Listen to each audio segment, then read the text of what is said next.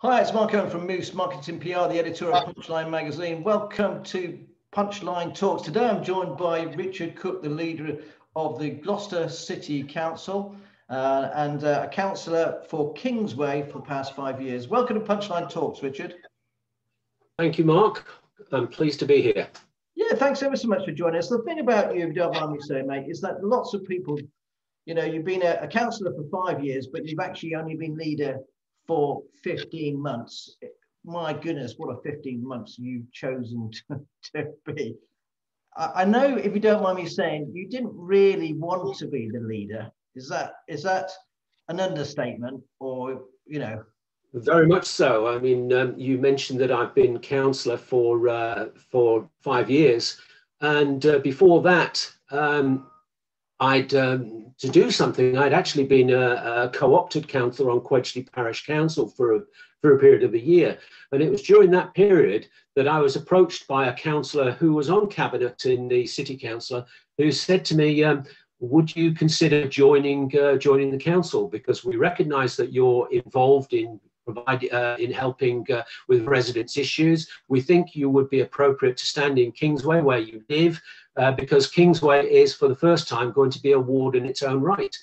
So, you know, I wondered why did I want to be a councillor? And I thought, well, it's something back to society, society that I've worked in for years. I live here in the ward. I want to see residents' issues be dealt with. And I thought, okay, I'll ask the question, what's the level of work? And he said, oh, he said nothing much. He said a couple of hours here, a couple of hours there, you know, read this report, attend this meeting, you know, the usual stuff when people want to recruit you to do a job that's going to be difficult and awkward. I agreed when I was reassured that there wasn't much work involved, you know, that I could just help my residents out. So I stood next to Jenny Watkins, and you'll know Jenny. She's been a councillor for 10, 12 years, done an absolutely amazing job in terms of helping out communities and neighbourhoods. And, you know, on the very first day that I met her, we were going to do some canvassing in Kingsway for the very first time back in, it would be late December in 2015, I think. And she said to me, why do you want to do this job? What are your ambitions? So I said, Jenny, at my age, all I want to do is give a little back. I don't have any ambitions. I don't want to go very far. I just want to be able to give a little bit back to my community.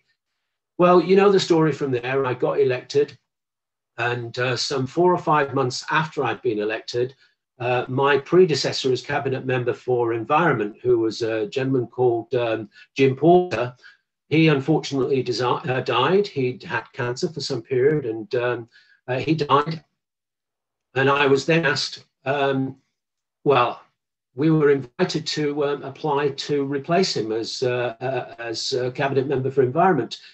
And I thought, well, I hadn't done very much in the 4 or 5 months that I've been on council. I'm on the planning committee, and I don't really like that because I don't know that much about planning, despite having had a little bit of training, which was not great training. It was good enough so that we could stand on that planning or sit on that planning committee, but I don't really enjoy it. And I thought, if I get onto cabinet, then I can do something that I'm interested in, working on environmental issues. So I applied for it, knowing that a lot of the work was going to be around sorting out the problems that we had with Amy. And I had a contract management background. So I took the opportunity of reading the contract that we had with Amy and thought, what an absolute shambles is this contract. I thought there's no enforceable key performance indicators, no penalties in the event that they fail, no way for us to get out of that contract except by going to court. I thought, what a shambles. What are we going to do about this? And surprisingly, bearing in mind that one of the other persons who was also applying for this job had previously had it, the cabinet selected me to be cabinet member for environment. And then, you know, there's a whole new story. There's the arguments that we had with Amy about what was right and what was wrong with the contract, about what they could do to improve it, about the fights that we had 2,000 missing tons, you'll probably recall from 3 years ago, where they apparently lost loads of recycling. And the contract was a shambles, but we did an awful lot of work. Officers particularly they mucked in and really got to work with Amy, and I helped where I was able to. And we actually turned it around. We turned around a contract that was not performing into a contract that arguably now is very good. It works very well. They do you know, I know that you're never going to get every piece of litter off the ground. I know that not every blade of grass is going to be mowed into 1-inch lengths. I know that flower beds are sometimes going to get weeds in. I know that people's bins are sometimes going to be missed. All of these things are possible in a contract like this. It's a huge contract. But you know what? If you look at bin misses where people's bins have not been collected, it runs at something like 99.98%. That's pretty good. That's a pretty good total. 56,000 bins every week emptied, or at 99.98%. You say it could be better, yes, but you know, that's only about 50 bins a week that are missed, and quite often that's because residents have put them out too late and then complain that they haven't been picked up because Amy have already been and gone, not been and gone. How much? Sorry, a long statement. I didn't mean to be quite that lengthy. I'll let you come in with another question. No, not at all, actually. How much was the contract worth for Amy? Well, we earn money from it as well through things like reselling recycling products and from bulky waste and things like that. So if you offset one against the other, it's probably somewhere around about £5.5 million per year. So big contract. Is it a 5-year contract? Yeah. It started off in 2007, the beginning of 2007, and it will be ending next year. So it's a 15-year contract. And have Amy got it again, or is it? No, no. Amy have actually. Amy are in the process of being taken over by Vassar. That is happening as we speak. But when the contract is renewed next year, we will be leaving Amy or Vassar as they'll be then, and joining Ubico. Okay. Well, let's move on. Let's move on from that. Yeah. So you became I was going to say minister, but you became the cabinet in charge of your cabinet member for the environment. How did you become leader of the city council? Well, that was another set of errors, really. I think Paul was looking to stand down because he didn't want to stand again from May 2020. So I'd just been on a training course on leadership and leadership skills, and I got back from that, and he said to me, "Well, how would you like to take over as leader?" And I thought, "Oh, hang on, you know, I've only just had this training course, and I've only been in this job 3.5 years, and you're asking me to be leader already." And I thought, no, this is not something that I want to do. But as I looked around, there wasn't very much other choice about, amongst people who actually wanted to do the job. There were probably 1 or 2 who could do it better than I did, but they actually also had their own reasons why they didn't want to take over. So I was kind of left in a position, if not me, just who? And there wasn't anybody else. And I just felt that somebody had to do it. And I didn't think it was going to be very long, but here I am 15 months later, and people like you are very kindly saying I'm doing a great job. I don't know why, but it's really been hard work. It's really been hard work, and it's been an enormous period of growth for me because I've had so much to learn going on. And throughout that period, as you well know, through most of that period, we've had COVID, and it's been absolutely awful trying to pilot a way through it. Government not perhaps being as generous as they might we might have assumed their promises were. So we've been looking at how much money we're going to have to save going forward. But simply getting the volunteers together, and there again, I have to look at the volunteers around the city, particularly Jenny Watkins again, who I would say has done an amazing job of getting together those communities to look after themselves in what is really difficult times. The food consortium that she was involved in setting up, the distribution of food to where it was needed around the city, especially through the first lockdown when things were so difficult. Absolutely amazing job. And I think one of the things about leadership is recognizing skills that you have amongst the people who are there with you. People like Jenny Watkins, who has done just that amazing job. I suppose I'm lucky that I've had her. She could have left in in May last year as well. In fact, she was originally intending to, but she stayed with us, and she, as I say, she's done that great job. I mean, it's a big shoes to fill for for Jenny, because obviously she's going to Swansea, and who's set to replace her? That's completely undecided yet, because we don't know. We're all going to be elected in May, or all going to undergo elections in May, for want of a better word. So we have to see who there is. I don't know now until we know who's elected. I might not be leading the administration after the elections. It might be somebody else. So I've got my eye on a few people, but I don't know whether it'll be me who's pointing to them. Let's go back, if you don't mind me saying, to your earlier career. So what did you do before you were a councillor, or before you retired? I'm assuming you're retired now anyway, aren't you? I am retired. My wife and I chose to, we lived in Reading, and in late 2012, we decided we were going to retire early and sell the house that we owned in Reading, which was relatively expensive because it's in the southeast. Move here 70 miles to Gloucester, where we were able to buy a very much nicer house and put £100,000 in the bank to fund our early retirement. So that was 2013 when we moved here. 2016 when I joined the council. So you can tell a number of years had gone by, and I've been doing pretty much gardening, or actually digging out the garden. I did try for a while working for Asda, because we had a new Asda just down the road from us, but that was challenging, getting up for a 6 o'clock start every morning. I'm not known as being somebody who gets up that early. I know my predecessor did, Paul. He was always up around about 6 o'clock sending out emails at 6 in the morning, but not me. You'll find me still happily asleep at that time. But yeah, I worked for Asda for about a year. And we also took a lot of time to be tourists. And there's a lot of lovely countryside around here, lots of lovely places to visit. And Gloucester itself has lots of interesting and inspiring places to be tourists at. So we enjoyed that for several years.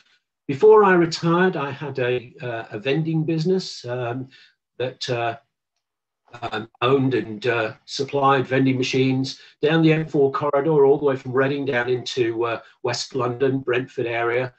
And I had several hundred of those, which I supplied, maintained, filled with the vending products. And that was a business that once I'd sold it, made it possible to retire early.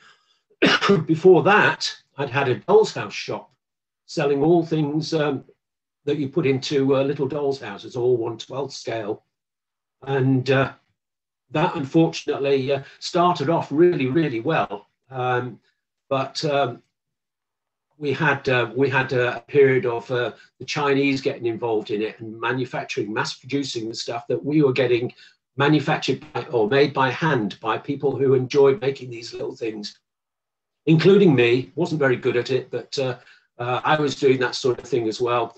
But after we'd run it for about 3 years, we really started struggling, because people weren't prepared to pay £10, for example, for a small light fitting that would go into a doll's house, when they could buy them from other companies which were importing mass-produced products in China and selling them for £1. Why pay £10 when you can get the same thing for £1, but it's mass-produced? So that business failed in the end, because it was unsustainable when we couldn't produce at the same price that the Chinese were importing them into this country. And before that, I used to work for American Airlines, and I worked for them for about 13 years. My final job there for 12 of the 13 years was as the manager of purchasing for the international division, which meant that I was responsible for everything that we bought outside of the Americas, North and South America. So whether it was in Australia or whether it was Japan or whether it's Europe or Africa, I was responsible for all the purchasing in those areas. And before that, I worked in a variety of jobs for TWA, who were taken over by American Airlines in 1990. And I won't go to my career before TWA because it was fairly insignificant and I was quite young in those days. So that's a potted version of my business. Well, lots of experience there. I mean, I can see why you'd worked out that the Amy contract wasn't fit for purpose if you were, dealing with major purchasing for American Airlines.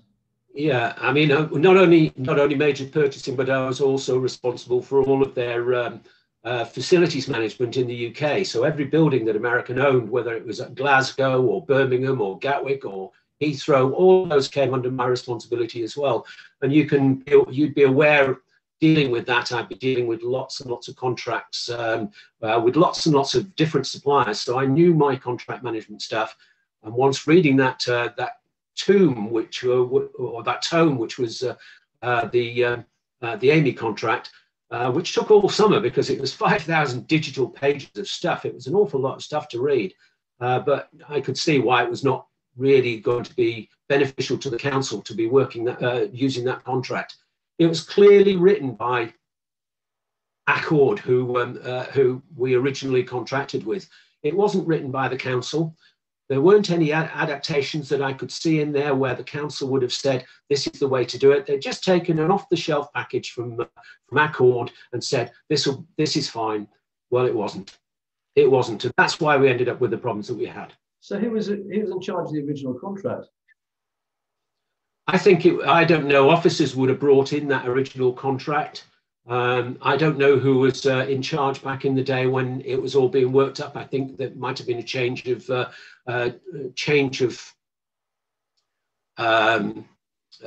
member around about the time, and I think it probably just fell between the cracks. It was all rushed, hurried, and as a consequence, we ended up with a contract that I felt was unfit for purpose.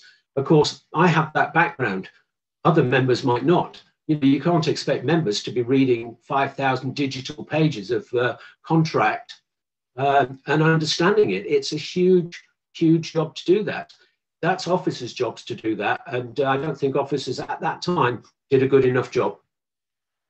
Well, we could talk about marketing Gloucester because that leads on to contracts and all the things. But let's be honest about this. We agreed not to talk about it because there's still an investigation going on by the police. Before we agreed this interview, we agreed not to talk about it because, well, we felt it's the best way to go. That's okay. But I do feel that it's worth mentioning that we're not talking about it. Well, I think people would probably be surprised at us, Mark, if we don't talk about it. But I think the point that you've made is that it is still subject to police investigation. And I don't want to muddy that police investigation by saying things which might actually prejudice the work that they're doing. And there is lots to say about it, but I think that has to be another time. I'm not going to try and point any fingers at anybody at the moment. Let's let the police do their work. Okay, let's just put that to one side. Now, as leader of the City Council, what's been the most difficult part of dealing with the COVID crisis since you've been in charge? I think the unexpectedness of all of the situation, of everything around us, the difficulties we found that suddenly, literally hundreds of homes were finding themselves unable to supply themselves with food anymore. I think that was probably the biggest surprise of all. Why did that happen just because we were in lockdown? And I guess there was a whole lot of reasons why. Some people had, found themselves without their jobs anymore. People who were previously self-employed, perhaps. who weren't able to go out and do any work. There were people who were self-isolating, and they weren't allowed to go to the shops, or they were told it was unsafe to go to the shops, and they weren't able to order food from the shops because the shops hadn't got themselves sorted out in terms of providing food to those at greatest need. So getting all of that, getting the whole city to work together, distributing leaflets around the whole city, ensuring that people knew who to contact when they needed help. That was a tremendously difficult time. But again, I go back to what I said. It was Jenny Watkins who was the largest organizer of that. And I think those people who were involved in that group know that and respect her for it. But she's now working on trying to recognise all the individuals who were involved in those groups, whether it be people like Justin Hudson in Butlers, who used his premises, couldn't use them as a nightclub because they were all shut down, but he used them to store and distribute food from. Amazing, amazing work. People like Hash Norat, who with Gloucester Feed the Hungry was actually still trying to supply food all around the city. And there are lots of others. Jenny Leahy with the Court Association in Tuffley, Ross Nichol with his organisation also in the Tuffley area. I think we have a huge amount of support from the communities. But I say it was down to Jenny to bring all that community support together and provide us with the way that we successfully delivered help to people who needed it in the city. Now that we come out of that first lockdown, I think it's the only thing I look at the moment as being really difficult is trying to learn all that I need to learn, because there are so many other subjects that we talk about. We might talk later about what's been going on at the old tip in Hempstead. And it does require a lot of learning to understand what they're doing there. I mean, there's issues relating to Aspire Trust, at GL1. What are we going to do there about supporting them when they can't have people in there and have to stay closed? There are all sorts of issues that surround COVID, but it's a learning curve to decide what I can do to be useful in helping them. I mean, there are some big projects, let's be honest, but let's try and be positive here. We've got the Gloucester Forum, there's the train station, there's the new medical centre by the prison, there's the Hartbury University or college student accommodation that's going up as well. There's the hotel that's possibly going to be put in place by the docks, the old Herbert warehouse. There's still development going on the other side of the docks. What's the one development or regeneration that really gets you excited about? It can't just be the Forum. Well, it actually is the one that I find most exciting because it's by far the biggest, and which, as you know, is already proceeding in terms of the redevelopment of King's Square. That hopefully will be delivered later on this year. The Forum, of course, is coming up. We're going to be doing that in stages, but that's £107 million worth of redevelopment going on right there in several plots. Across the road from that, there's the railway station redevelopment and that awful underpass, which has got to be reconstructed in some way. So that whole patch there is something that I find most exciting. But yeah, you mentioned about the HKP warehouses in the docks where the council used to have its offices. That's in the final stages of legals at the moment. And then hopefully, and I'm hoping that it'll all take place this year, transfer of ownership will go to Dowdeswell, and Dowdeswell will come forward with plans for how they're going to redevelop it. And once those plans are approved, then they pay us for the properties and just get on with it. So obviously their interest is going to be once they've got those plans approved, and we're hoping that's going to be later on this year, they'll move quickly to actually start getting their money back, because they have to pay us before they do that development. And that would encourages them to get it developed as quickly as possible. Beyond HKP, you mentioned, of course, the other side of the docks, Provender Mill, where Rugby Merchant are still planning out how they're going to finish off the remaining parts of that area. It might need some more money put into that, but we'll have to wait and see. They've done a great job so far with the 47 flats that they put in there, the new hotel, the Harvester, and all the other development that's gone on in that area. It's just got to be pushed a little bit harder to get the rest of it over the line. And coming back into the city centre, of course, you've got the Fleece, which we're hoping will start work soon. Dowds will have already taken on one of the retail units at the front, which they'll use for capturing information about what that area used to look like in years gone by. And they're planning a pop-up food and beverage outlet at the back in the old car park. And that will start to show that they have an interest in the site. And ultimately, we hope to be able to bring that one forward as well. Again, all these, lots of these areas suffer viability issues. There isn't enough money to make it work. So we have to get grants in from other people. We are looking at those options all the time to see where we can get that additional money from, whether it be Homes England or BEIS or MHCLG or other government bodies. So all of those people have to be constantly talked to, as does the MP, because he's always very useful at trying to bring additional money into Gloucester and helping us when he recognises that there are important ways forward and in terms of regeneration. Now, the Fleece Hotel, funny you mentioned the Fleece Hotel, because aren't Dowswell, is there £2 million worth of grant gone into the Fleece? I don't know that they've put any money into it yet, but they will do at some stage in the future when we move into greater activity in that area. But it will take time. Can't expect everything to happen all at the same time. There is capacity limitations, both in terms of people like Dowswell and in terms of the council being able to work with them. What about the Green Eco Park that was, we've done a story on it recently. Can you tell us your input into that? I know you're big on the environment, obviously, you mentioned that earlier. Yeah, Richard Graham and I have been working on this for 2 years now, working with Enovert, who own that site.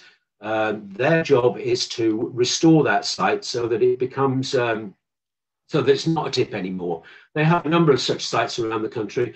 There are, around the whole country, there are some 2,000 former landfill sites that need to be restored in this way. And Enovert have, I think, 13 of them. This is just one of them. And their plans to put in 100,000 trees, 2 lots of 8,000 solar panels, possibly put in wind turbines when the planning is right, when the planning applications can go through. And I think they're very difficult at the moment doing land-based wind turbines. But ultimately, if we get that successfully working, we've even been talking about doing a hydrogen production area up there. And that hydrogen will be very important in terms of powering our vehicle fleets going forward. I heard before the weekend that there isn't enough lithium in the entire world to supply batteries for the British fleet of vehicles. So if that's possible, if it's impossible even to get the British fleet of vehicles all electric, which is something that we're targeting for 2030, how on earth are we going to do that? We can't do it with electricity or with battery-powered vehicles, so we're going to have to find other ways of doing it. And hydrogen is one of those ways forward. And that's very, very possible with cheap renewable energy, either from solar or from wind, to make hydrogen for us. And then we've got ready customers around the city. We've got Stagecoach, who might power their buses with hydrogen. You can't power a bus with a battery when it's got to do a 150-mile journey in a day, because the batteries don't exist that will do that. So it's got to be hydrogen powered. And then how many logistics companies are there around here? There are loads of different logistics companies who could all power their lorry fleets using hydrogen, because they do hundreds of miles every day. And again, the battery capacity isn't there. So we need to look at different ways. Hydrogen is just one of those. And if we can crack that one, brilliant, that's a way forward. And at some stage in the future, all those dirty gas boilers that we all have in our homes nowadays, giving us heat in the wintertime, they're all going to have to be replaced, because the carbon production of those gas boilers just has to be replaced with something renewable. And it's possible to change that to hydrogen. It's also possible to change them for ground source heat pumps or for air source heat pumps. All those options have to be looked at. And it's a huge, great big challenge for the future, which we're already looking at now. Richard, we're fast, unfortunately, running out of time, and I know we could talk for a lot more. And I've got so many other questions, but there are a couple of ones I'm just going to finish off with, that, if that's okay. First thing of all is your top 3 business tips. Now, normally I do prep people or just ask them beforehand, can you think of their top 3 business tips? But I haven't done that with you today. Could you give us your top 3 business tips, please? I'm only going to give you, Mark, I'm only going to give you one, because there is only really one. If you're a manager, look after your people. If you look after your people, they'll look after the business for you. That's always worked for me. I think it's powerful advice to give to any manager. Look after your people and they'll look after the business for you. So that's the only one I would actually say. On a personal level, what's the latest book you're reading? I don't know. It's some trashy science fiction at the moment. I don't know the title of the book. Fair enough. Richard Cook, leader of Gloucester City Council. Thanks ever so much for talking to Punchline Talk. Always good to see you, Richard. Thank you. Okay, thank you, Mark.